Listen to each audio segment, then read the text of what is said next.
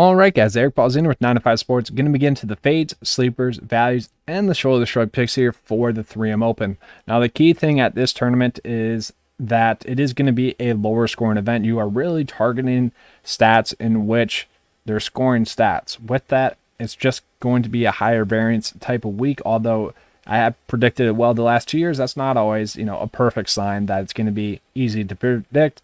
It's a lot of soft pricing. You can do a lot with your builds. So, going to have one bold fade here for you guys, and then two kind of obvious ones for you. And we'll start off with the fades.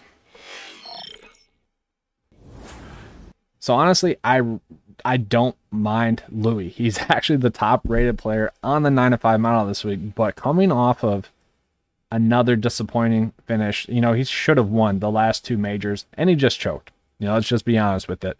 Doesn't have any starts here in the last 2 years. Top 8 staff in the field, 88% chance to make the cut. I just feel like he's not going to reward us with a top, 10, top 15 finish. Now, he can easily go on and win. He can easily go out and play well again. I've been hammering home Louis Oosthuizen really this whole season. So it is definitely a bold fade. 10.9 is just a little bit too much for me to pay up for him, although I would say he's pretty much the ideal play for this type of tournament. I'm just worried about the mental aspect of Louis Oosthuizen as a pick. 10 straight make cuts in a row. That's pretty impressive. I don't know. It just seems like a little bit too risky for me as a play at that price point. Then we're going to get into Dylan Fratelli. I feel like some people are going to be tempted to play Dylan Fratelli this week, and I'm not going to say that it's wrong because he had an 18th place finish and a 46th place finish here in the last 2 years, and he's coming off of that great finish at the Open Championship. But prior to that, guys, he struggled at events that he should not have struggled at. So to me, I'm just a little bit worried about him as a pick. Not the best staff fit, not ranking out well in the model. Has a 50% chance to make the cut, likelihood to make the cut, and he's 8.3. We know why he's 8.3. That's because of his good finish last week. It's definitely too much to pay up for him for me this week. It's as simple as that. And then just looking at Gary Woodland, he's going to get right eventually.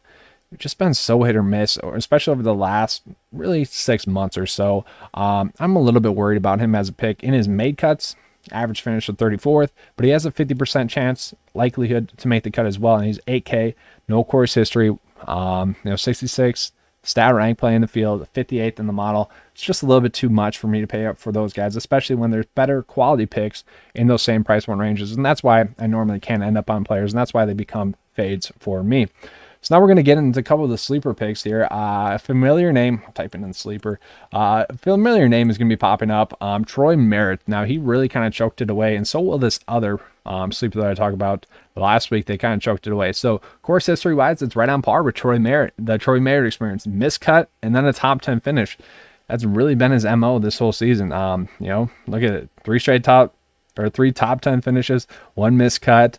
That's just how he rolls. It's just, he's so hit or miss, and you can tell pretty early on if he's going to be, playing well or not. Really should have had that Rocket Mortgage Championship win. I was worried about him mentally at the John Deere Classic. That was kind of the worry there with him. But, 2 weeks from that now, I think he's going to be able to bounce back well. He is he went to school in Winona State University for 2 years, or like a year and a half, which is in Minnesota. So he does have some ties there as well before he transferred to Boise State. So I do like, I think it was Boise State.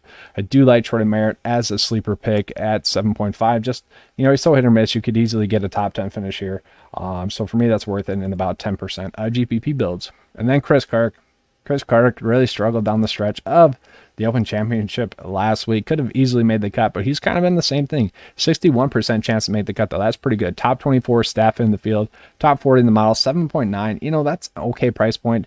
44th place finish here last year, but he's a guy where if we just think about the quality of player that he is and the type of player he is, I would think that he would do well in this type of event. Overall, needs to score on the par fives. But after that, playing pretty well. He's a guy that I could easily see go out and get a top 20 finish this week. Then my last sleeper pick is going to be a familiar one for you guys. Mito Pereira.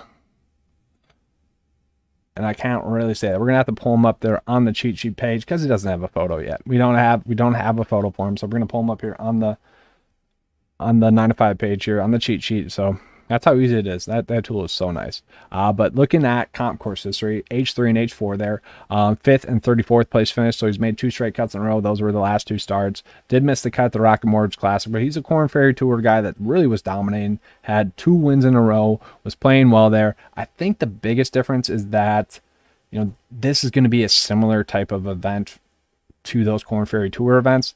So I actually don't mind him. I could easily see him going on playing really well. Top 16 play in the 9-5 model this week, so I don't mind him as a pick. And then we're going to get into some more sleeper or shoulder short picks here now. So we're going to pull up Brent Snedeker here, guys. Sneds, he's okay. Once again, doesn't have that course history that we're looking for, but overall we can see kind of why I like him. So top 30 in par 5 scoring, and he does do really well in that 125 and in yardage range.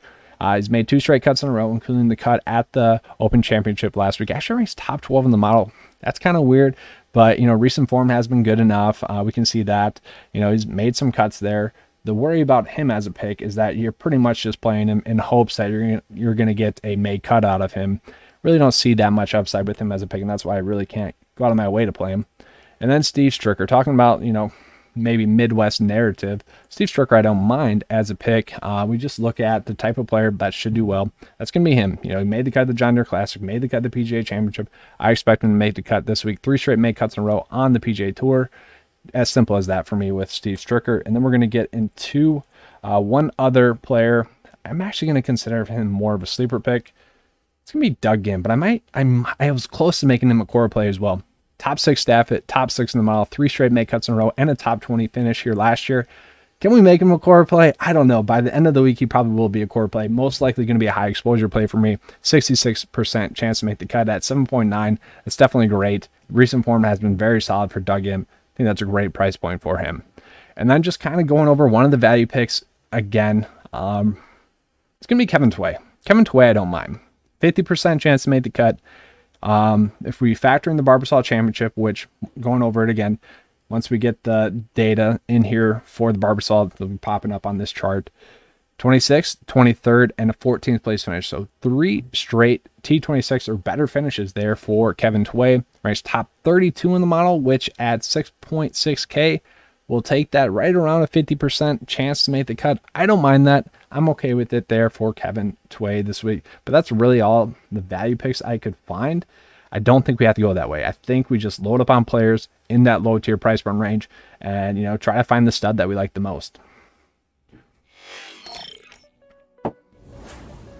But that is all I have for you guys this week for the 3M Open. I hope you guys enjoyed the coverage. If you have not, make sure to check out the picks and previews video. That's where we get much more in depth with, you know, why we're getting into stuff, get into the key stats and what are the key stats. You know, we do the deep dive prior to the video, so we get that all to you. And then the core plays,